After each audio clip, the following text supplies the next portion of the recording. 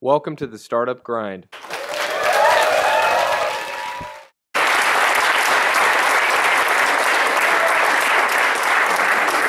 Over to you guys.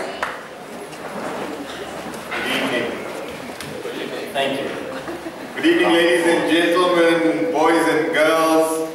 Welcome to this wonderful, wonderful place. As I'm sure most of you have been here before, many of you haven't seen the transformation this place is going through, and I'm sure you're awaiting the next month where it will come to completion, and we all have Jonathan to thank for that. Before I get into it, I think Jonathan and team. When I speak about Jonathan, I speak about Jonathan and team. And what a wonderful team he does have. Jonathan, many of you may not know, and this deserves a cheer and another round of applause. Jonathan is from Durban. Jonathan has come home. He's here to transform our city into a better, better, better place. So a round of applause for Jonathan. Thank you, gentlemen. Jonathan, thank you for being here. Thanks for having me. Once again, thank you for being here. Now, before we get on to the more formal questions, Google's or Startup Grind by Google generally formalizes the way in which we do things. I'd just like to have a little chat about who you are, where you've come from, because I like the story more than anything else. To get to where you are today, you must have started somewhere. So obviously I've announced to the crowd that you started off in Durban, you schooled in Durban. Can you give us a little bit of a story from there? Yeah, so I went to school at Carmel College, which became Crawford, in Glenwood, probably 7 kilometers from here. I actually grew up in Mshlanga, which is ironic because now I'm trying to move everybody from Mshlanga back to what we call Sumgeni, which is the south of the Mgeni River. But I went to school there, and I left Durban actually when I was 15, moved to Johannesburg where my father was living. My mom lived in Durban, and started a business there, really. My first business was throwing kind of parties inside clubs in Rosebank in Johannesburg. I was a pretty rebellious young kid. I stopped properly going to school at about 15, so I kind of bunked all the way, but I carried on going technically according to my parents. And I started trading at a really young age. A couple of my friends were into DJing and into the party scene, so I kind of partnered with them and started throwing parties around the city. And then I matriculated at Crawford in Sandton. And I did a brilliant thing which I really recommend to everybody. I went traveling after that at 18 with my 3 best friends. And we went all around the world and really got a proper understanding of what was going on in cities everywhere. We went to the Middle East, we went to Europe, we went to America, we went to Asia. So we got a good understanding of the real world, really. I mean, I'd just come out of South Africa in 2000, and I think South Africa was a baby then, so it was still learning how to be a country and learning how to really create proper cities with downtowns that people wanted to work and live in. So when I came back from traveling, I knew that something was missing in South African society. At that stage I was living in Johannesburg, and I started a couple of businesses, but at that point I really knew that I wanted to be in property. I just wasn't ready for it yet. I think the barrier to entry for property is very high in terms of the capital expenditure required. So I started a couple of different businesses. First I think I actually came back to Durban for a while to live, and I was at a Shaka one day and I saw a mobile coffee shop called Cafe Pronto. I'm sure you've seen them around the city. And I saw that and I thought that was the best thing I'd ever seen. I just learned about what coffee does for the mind and the energy. And for me, coffee is like the catalyst for that kind of epiphany, that moment of brilliance. So I became obsessed with coffee, bought this trailer, this mobile coffee trailer, took it to Joburg, and started trying to trade at various markets and things like that. That didn't work out. All my first few businesses all really didn't work out, and I'm kind of very comfortable with that level of failure. which I think is becoming a common theme in Silicon Valley and in America, and what doesn't exist in South Africa, this embracing of failure. So I had my fair share of failures then. After the coffee while I was doing the coffee, I started university. I went to Monash University, which is an Australian university, but it's got a South African campus in the West Rand in Johannesburg. I chose that because I kind of realized that I couldn't be in environments with lots of, too many people. I'd kind of gone to smallish schools like Carmel, and I wanted to be at a smaller university, so I went there. I studied accounting. Again, I didn't really actually go to university. I was doing business the whole time, and I just kind of used to go and write my exams. And so the coffee idea failed. I then moved on I got a university project that said you had to start a business in a couple of different industries. One of them was kind of domestic services. So I'd always had this real interest in the kind of maid industry in South Africa, and that I had a very close relationship with my maid growing up because my mom was working, and she was just really awesome. And I always wanted to formalize that industry. I thought that it was quite unusual that it was so informal in this country. And so I started like a proper cleaning service that happened in buildings. At this stage I was 19. And the idea was to basically provide like a hotel cleaning service, but in apartment buildings. So a lady would come and clean your house, but like for 1 hour a day as opposed to having a full-time maid. And really it was just, again, taking a view that South Africa would be normalizing within kind of international trends, just like, this current business. After about 6 months of that business, I realized that it was too labor intensive, because I had like, I don't know, 50 odd staff, after 6 months. And so I said, in what way can I take advantage of the same fundamentals but have less staff? So I started a chain of laundromats. This was very foreign to me. I mean, I still don't know how to wash my own clothes. I really had no operational expertise or passion for it, but I'd kind of seen some sort of gap. So that was called Sorted. And I grew that from like 1 to 17 stores within, like 18 months. It was like the fastest growing kind of laundry in Johannesburg and Pretoria. And I really did that until I started the property business, Propertuity, at about 24 years old. Finished university in between while I was doing all of this stuff. But I actually did my first property investment when I was 18. I bought a small apartment with a friend whose dad, I think, signed surety to get the bond, and we put like 15,000 Rand each in on a like 300,000 Rand deal, renovated it for 30,000 Rand and sold it for like 380,000 Rand. So that's really where I made my first little bit of capital. But I realized then that I really wanted to be in property, and it was a matter of time. And actually the guy that financed me in the laundry business said the same thing to me. He said that I think you'll learn some school fees on the laundry business, but it'll be something else where you actually become a proper success. So you never actually made money in those businesses, or the coffee business? Coffee business lost money. No. Well, I bought the trailer for 38,000 Rand and I sold it for 40,000 Rand, but I probably had like, operating losses along the way. The cleaning service I definitely lost money. I don't know how much, probably a couple of 100,000. And in the laundry business, I probably kind of broke even once I had sold, because I then had to, once I started the property business, I had to sell all these 17 laundries, which was difficult. I mean, you can't sell it to one person. So one by one I sold it, and I probably broke even there. So the first business I've actually made money in is this business. What made you keep coming back? I think in South Africa, we often see failure. An entrepreneur fails, everyone looks at him dismally, he's embarrassed in front of his friends and his family, and he never comes back. What made you keep coming back? For me, like, there wasn't really another option. I mean, I'm not comfortable doing anything else. I kind of always knew that I would work for myself, and I've got way too great a sense of entitlement.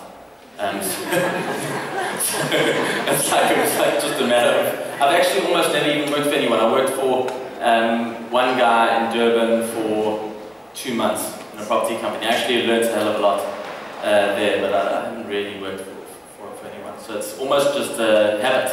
I started so early. I mean, Warren Buffett, I think, always says that the earlier you start, the better, for entrepreneurship, and I think it's true. I mean, I think they should be teaching entrepreneurship and encourage people to be going on their own from 15, 16. I don't know why anybody would wait till 18.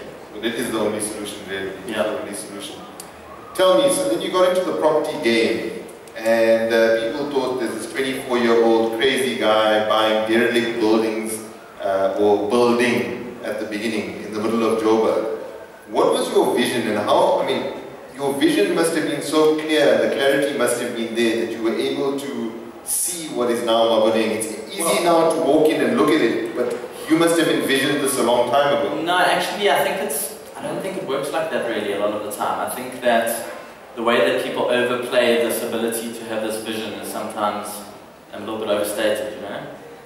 In my case, I mean, actually what happened is that, so I did that first property, and then I did another property which was like a conversion of an old factory space into a living and working space, and that made me understand that, hey, there's a bit of potential of taking industrial spaces like this and becoming new things.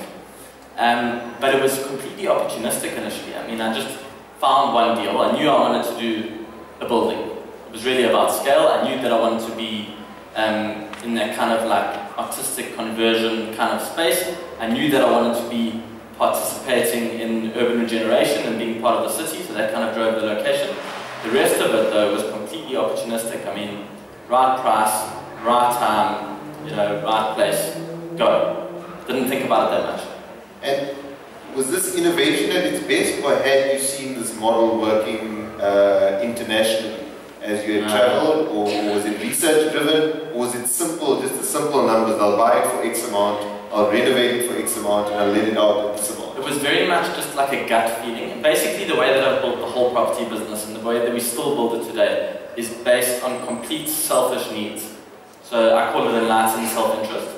But basically you say to yourself, what would you need for this city or this space, and just build it. So at that time, I was like, I would love to be part of a creative community. I'm not really part of one now. Or the one that I'm kind of part of, because I was part of that converted factory space, wasn't done properly. Let me do it properly.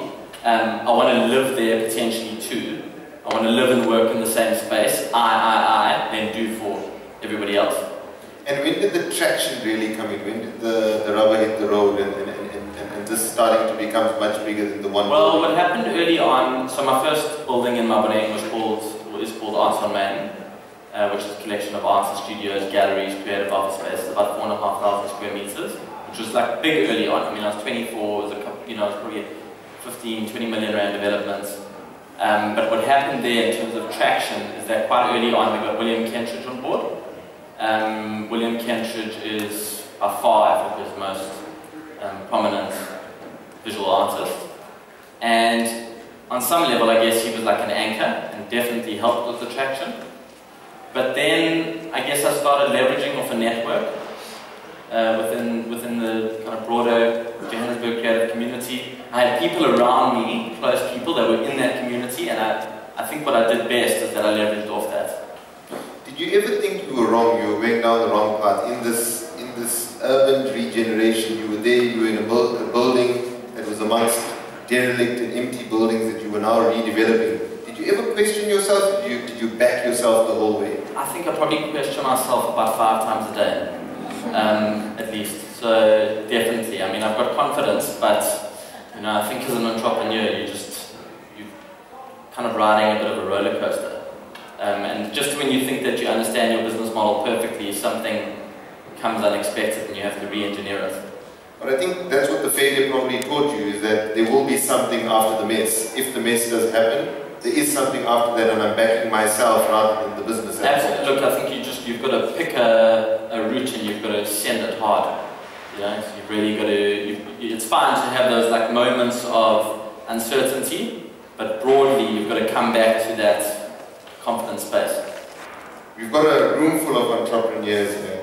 What kind of advice? How many people are entrepreneurs? Yeah, let's get a sense here. How many people? Can we stand up? Can we stand up, entrepreneurs? Can we stand up? I think Jonathan and I need to give you a round of applause. Yeah. Well done, guys.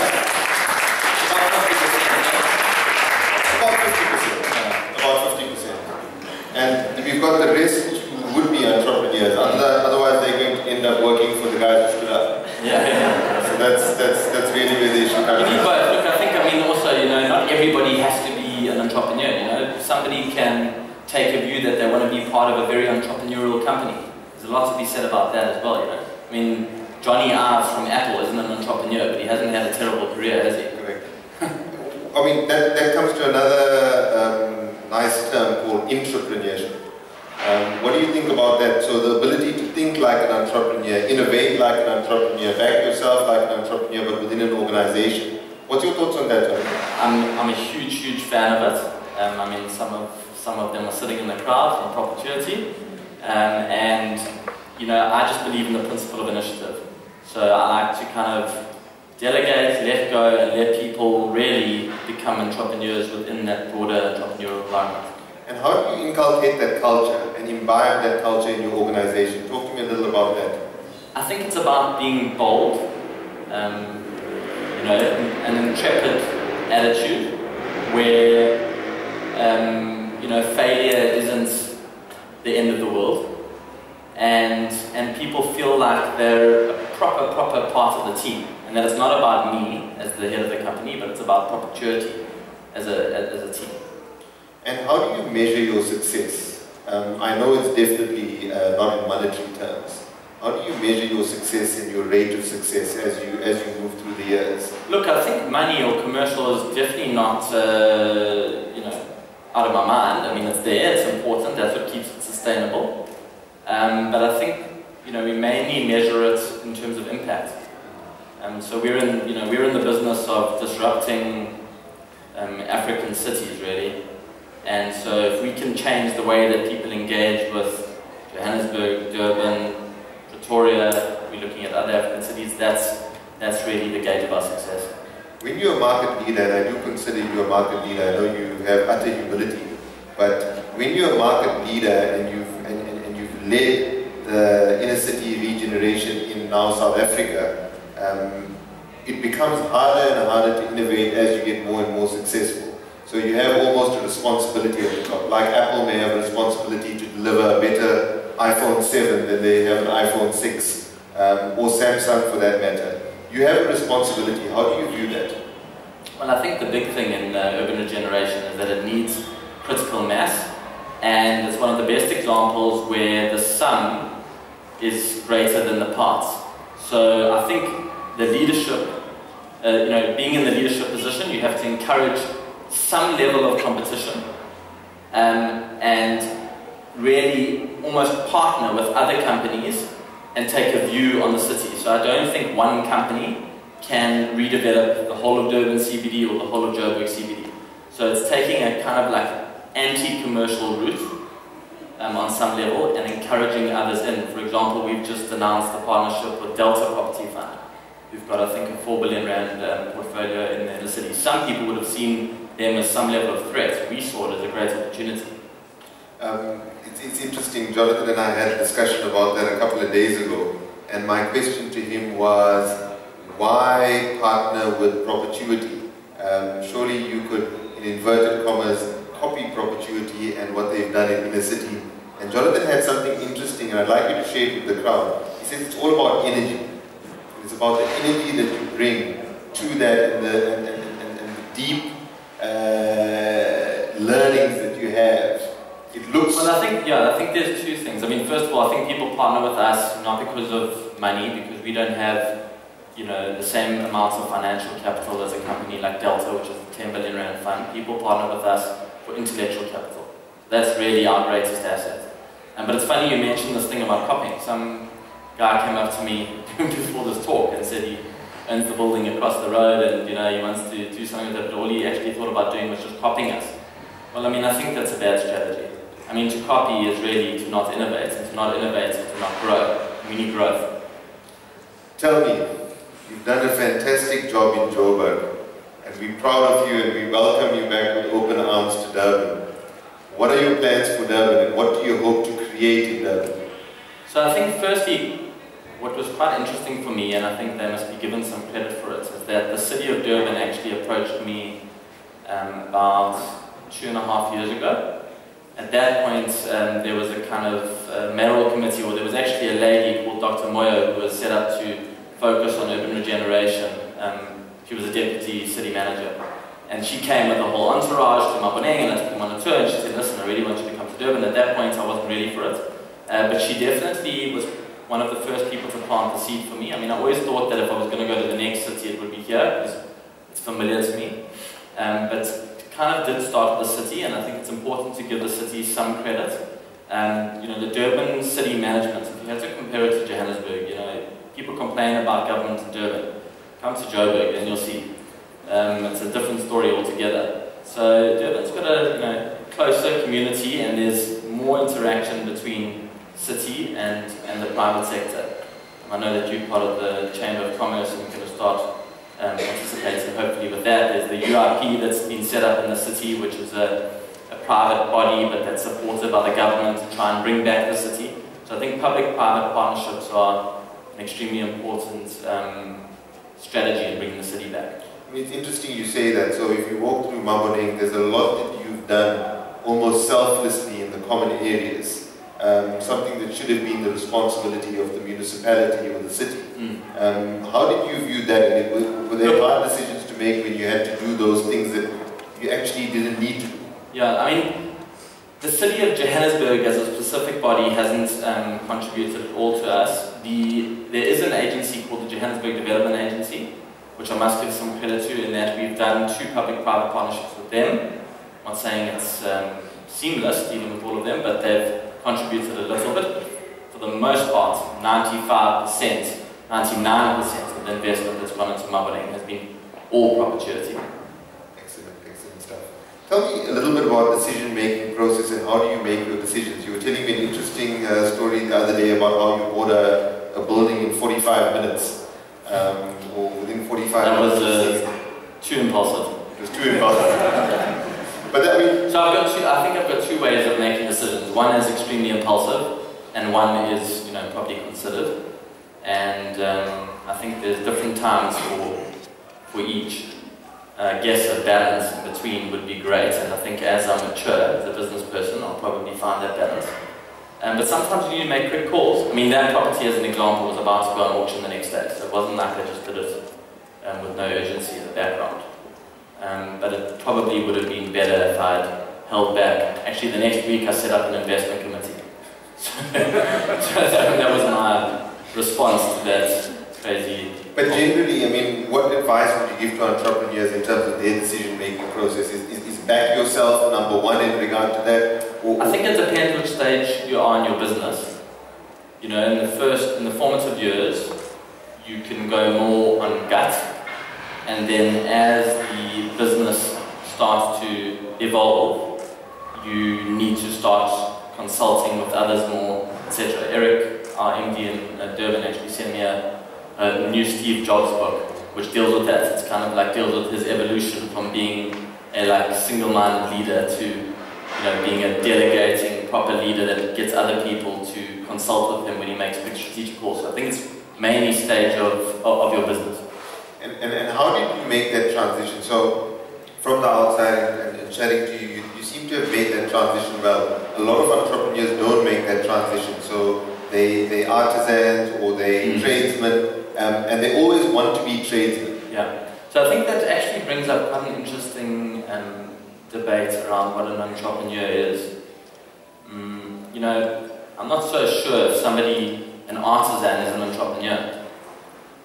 An entrepreneur probably should be defined by somebody that employs a fair amount of people, that is enterprising and really grows it to a certain level. So I think some people actually should stop at being an artisan, being a sole trader or an independent. Not everybody has to become a mogul. I'm not saying I'm one, but hopefully I'll become one day. So it's a different approach, depending on your growth appetite and your ambition. How easy is it to let go? So obviously you did a lot at the beginning. Now you've got a nice team around you that does a lot. How easy is it to delegate and let go? Because a lot of entrepreneurs like to say, I need a team around me and I'd like to delegate to them, but they actually keep a lot close to their chest. Yeah, so I think you get 2 different types of leaders. You get, well, not really leaders, you get 2 different types of entrepreneurs. You get the ones that surround themselves with weak people, and you get the ones that surround themselves with strong people and are comfortable with delegating. And I definitely like to think of myself in that second category. And I think once you develop that great skill of human resources, strategic human resourcing, and you make sure that you've got the right type of people around you that can challenge you and complement you, then I think it starts becoming very easy to let go. I mean, if I look at this Durban business as an example, I come to Durban every second week from Wednesday to Sunday, so I'm here a third of the time effectively. And the team's running it, probably as well, if not better than Johannesburg. Tell us a little bit about your Durban properties and your view and your vision for them. So obviously you've done a residential conversion in West Street, which sold out, I think, in a matter of days or weeks. Yeah. So this was our first building. This we bought in about July last year, and we were in quite a big rush to open. This is kind of an unusual property for us in that it's very small. So only 800 square meters before we added the mezzanine levels. And the thinking behind this building was to introduce a weekly market and to have almost see this as like a little bit of a catalyst or a gateway into what we were going to do down the road. And that's what we did. We opened the building with the weekly markets, I think on August 3rd last year with the UI, the architectural conference. So we strategically wanted to open during that important design event. We see the company really as a design company. So we wanted to align it with that event. So I think that worked out well strategically. The market and everything went well, and then we started to think about letting this development evolve into a proper, creative, artisanal community. And so that's what we've done. I think we've got 54 pods, 27 on the bottom, 27 on the top. Space is going from like 2,500 to 3,500 rand. And kind of retail ground floor, small office spaces first floor. It's gone very well. I think most of the retail spaces are taken. There's some office spaces left. We expect them to be gone as soon as we complete it. You can see we're just finishing the pods and we'll finish this in like a month. Our next development was Pixley House, and that was our first really big proper development in Durban, and it's residential, so 125 apartments. It did sell very well. I think it sold out maybe in like 2 months odd. Of course, you always have units coming back into the market if somebody doesn't get a bond, that kind of thing. But it's gone very well. People have received it amazingly. We had this opening about 2 months ago that was just like the most important moment in the regeneration of Durban CBD, where we really started seeing people come back to that part of the city. I think this area, which is being called Rivertown, and that area northeast of us, or southwest of us actually, which is Durban Central, like two completely different things. So we're looking to develop two different nodes, with this being the first there, Pixley House being the first in that node, but now we've gone and bought a number of buildings in Durban Central as well. So we've taken quite a big view on Pixley Kasema Street, which is the old West Street, and Anton Mbede, which is the old Smith Street. So I'm not going to disclose all the building names because they're kind of like under negotiation on some level, but I would say we've got 8 big buildings in Durban Central confirmed. So I think we've almost already achieved the level of critical mass in terms of our acquisitions. So there's big things coming to Durban CBD. Then there's the Delta partnership, which just takes it to another level. Excellent. And what was interesting when I looked at Maboneng and I look at this this property, is essentially you've created or nurtured or informally incubated kind of 27 businesses here. Am I right at the number? 34? 17, 17? Well, might be 54. It's 54. Yeah, some of them would have started before this, therefore they might need some incubation, and some of them might be started within this, but say 50, yeah. But, you said something interesting the other day to me, is build it properly and the people will come. Yeah. And I think this building and your past buildings are testament to that. You've literally brought people into the inner city. You've created businesses there for the entrepreneurs that run them today, and you fill them with people. So you've essentially handed a lot of it on a plate to the entrepreneurs who run those businesses. You created your own community. Yeah. Talk to us a little about that and your strategy around that, because essentially the market here was to activate the space and get the energy right in the space. Talk to me a little more about that. I think it's like a collaborative, symbiotic kind of relationship that exists between us and those independent tenants, both in Maboneng and in Durban. I mean, most landlords, want to sign big blue chip leases with corporates because the banks give you proper financing on the back of those leases. So we've basically pioneered a new business model that focuses on independence. We almost don't speak to big commercials unless they're in certain spaces. So to give you an idea, we've got a Galitos opening on the south side of one of our buildings in Durban Central called Pioneer Place. I don't know if it's next door 320, which is another of our buildings. But we've taken a view that anything onto the main streets, we're happy to speak to big corporates in because that's the nature of high streets all over the world. But then as soon as we go into the smaller lanes, we're looking to curate that with independence. And in Maboneng, we've taken the same view. So we strategically look to put the independents together where they make sense, possibly in like lower mass foot traffic and more destination orientated, and then look to bring the corporates in on the more mass side. But really what we're trying to do is to find that perfect intersection between big business and small business. I don't think you can exclude either. And how flexible are you in that vision? That vision would change over time as you saw a property or bought a property or redeveloped a property. There's nothing set in stone, I would understand. Yeah, look, I think for the most part we're looking to develop kind of niche, well-curated spaces for independent businesses. But as I said, we're happy to talk to both. To give you an example, at 320, which is our biggest building, I'm sure most people know 320 West, we've rebranded as 320 Pixley. It's a 30-story tower in the middle of Durban Central. There we've got, I think one of the tenants is like a Cell C call center, as an example. They've got like the whole floor, super commercial, and then underneath that we'll have lots of small businesses together. Excellent, excellent stuff. Tell me a little bit about, we've talked about it informally earlier on, but the ecosystems that you create. How do you curate and grow and nurture these ecosystems? So look, it's very difficult. I mean, the amount of energy that we have to put into our business compared to a typical property business where they're again just signing blue chip leases, it's exponentially more more effort. But I think you've got to take a bit of a patient view, and you've got to work with the tenants to help promote them. I mean, in Maboneng as an example, we've got I think 57,000 Facebook fans, which in South Africa is a big number. And through that channel and through our newsletter, which goes out to a big database, and through a lot of publicity, we promote the neighborhood and we promote tenants.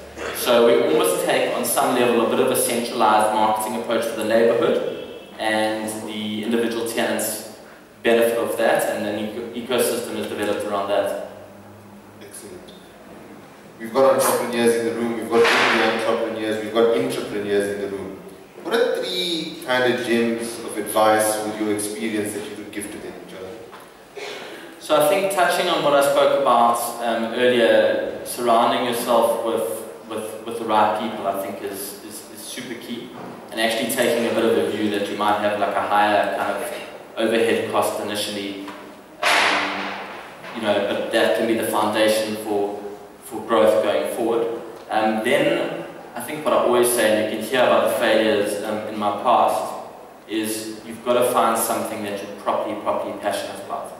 I mean, yes, I was passionate about coffee, but I didn't see myself, owning 40 coffee traders around the country. Yes, I saw that there was a gap in the market for a cleaning service and a laundry, but I still don't know how to iron my own shirts. So I think with property, I really found something that makes me lit, it makes me excited. So that I think is the single most important thing. And then I would say cash flow management, which is something that a lot of people know, but is so important. I mean, we've had lots of ups and downs. Property can be very intensive on cash flow. You can be waiting from money from the banks, etc. But managing cash flow with proper projections and having accountants like yourself on board, I think very early on, I think finance is the backbone of a business. Excellent. With that, we're going to open up to the floor for questions. So, any questions for Jonathan from the floor? Please don't be shy. We've got one at the back. Do we have a mobile mic by any chance? No, we don't. You'll just have to speak quite loudly, please, sir. Okay. You've spoken a lot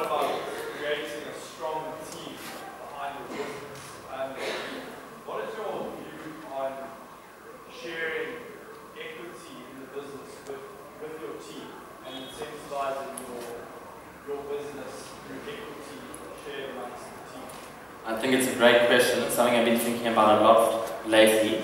It's a difficult one in a private business. I think it's something that becomes much easier when you get big enough to list. But having said that, most of our staff are on some type of incentive. So I think incentives is a step towards some sort of equity program. So almost every person in the business is on some level of incentive, whether it at a minimum be some sort of bonus scheme, but many of the key staff are kind of have payment schemes linked to performance of the business, and it happens quite regularly through the year. So often linked to projects. I think that's one way of doing it in our business quite easily. But I think over time, I mean, this business has only been going for 8 years. Over time, I think we're going to have to look at equity. You know, there's lots of ways of structuring equity as well. Employees can buy equity in. But again, the best way to do that is to start thinking bigger picture listings. Thank you for that. Any other questions? There must be some burning questions in the audience. Yes, sir. Yeah, you spoke about your laundromats that you grew from 1 to 17. When you said a guy that helped you finance it, was that sort of a colleague that helped you, or how did you find the guys back in the finance side? Yeah, so I think, look, I mean, finding the ideal finance partner at 21, I was pretty lucky. So all I can say is that I think that can be transformative for your business model, and I would hugely suggest that to anybody. I mean, access to capital just takes you to the next level, and I was pretty fortunate to start knocking on doors early on, but I kind of knew who I wanted to partner with, and I've been very fortunate that the same company has really backed me from 21 years old. So I've been with them for 11 years now. They've stuck through thick and thin, and it's been a very good partnership for both. What's interesting about that, I think, Jonathan, is something you mentioned to me is he told you, or the company told you up front, that you were never going to make money in the laundries, but the company backed you as an individual, and had confidence that you would make money one day. How important are jockeys in businesses? I think jockeys are everything. I mean, you know, they're the leaders in the business, and I think the finance partner also plays a key role. So it's about finding the right kind of jockey with a certain level of ambition and matching that person with a finance partner that has a similar level of ambition, hopefully the same kind of like growth horizons, those kind of things. You've got to really, you know, it's really a long-term relationship, so you've got to make sure that you're fully compatible. You obviously understand risk a lot more today than you did in your late teens or early 20s. Did you understand what risk meant at that point in time? Not properly. I mean, I still think I'm like an amateur when it comes to risk. I think it's probably one of my weak points. I think I like to focus more on the opportunity and the upside. But again, that's been something that having the right people around me, especially my partners and the people around my partners, where their main role in the business is to really identify properly the risk. You know, they don't often come to me with opportunities. It's me talking about opportunities and them talking about risk, and that can also work. Understood. We've got a question there. What is your hurdle rate? That is the minimum return on investment that you expect on your initial capital expenditure, if you have one at work. I suspect it's related to risk, but you have a minimum return on investment that you usually expect. So it depends on a couple of things. It depends on asset class, so whether it's retail, residential, industrial, or office space. And it depends on whether we're selling the assets. So sometimes we develop and sell, or whether we are holding the asset. But I wouldn't say we have like set minimums. If I had to really give a number on a hold, I would say somewhere between 12 and 13% yields, depending on the cost of capital on the deal, so what cost of gearing you're getting on the deal. And then if we're selling, I would say kind of minimum net profit percentage of around 18 to 20%. got two, just you sir, and then in the back after that. A quick question around inner city rejuvenation and being a property developer.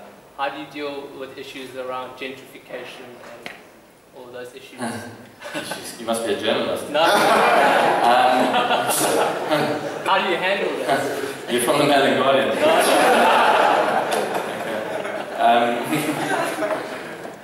No, I laugh at this gentrification thing because it's really not relevant yet in Johannesburg and Durban. I think it's starting to become relevant in Cape Town. But gentrification really is a situation which exists in many developed cities like London and New York, where there's a shortage of affordable accommodation, whether it be residential or working space, often pushing out people with lesser budgets like artists, etc.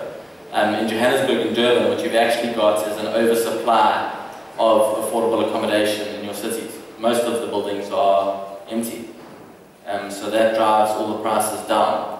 In Cape Town, what you're starting to see is that because it's got a small CBD, the affordable accommodation is being squeezed out, and that's really a gentrification. It might become relevant here in the next decade. But right now, if anything, I would say we need some sort of level of reverse gentrification. You can't have cities that only have low-income populations. You need low with middle with high, and then what happens is that opportunities start, happening between these income groups. So it starts bridging these huge gaps of income that exist within our society. At the back, we had a question. Yes. You touched on the topic of optimism. You said that you're a very optimistic person and you have people around you that gauge the risk factor. I think being an entrepreneur, an integral characteristic of that is to be very optimistic. So generally when you look at something and you're optimistic about it, you look for all the ways it can work, but you're blinded by that optimism to the reality of what might actually happen. So how do you hedge that optimism with the idea that it might work, but the reality that it might not work? Yeah, look, I actually call myself unrealistically optimistic. I think that's the key, and